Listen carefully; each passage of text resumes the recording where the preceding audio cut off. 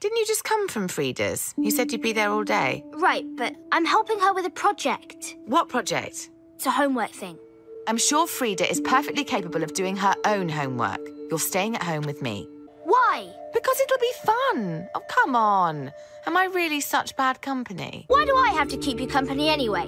It's not my fault that you sit around on your own all day and don't have anyone else to talk to. If I was feeling really mean, I'd say, what pocket money? Come on, Mum, it's Saturday.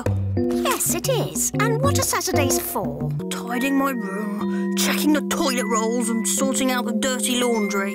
That's right, Henry. Why me? Well, I would have thought that was obvious. Not to me.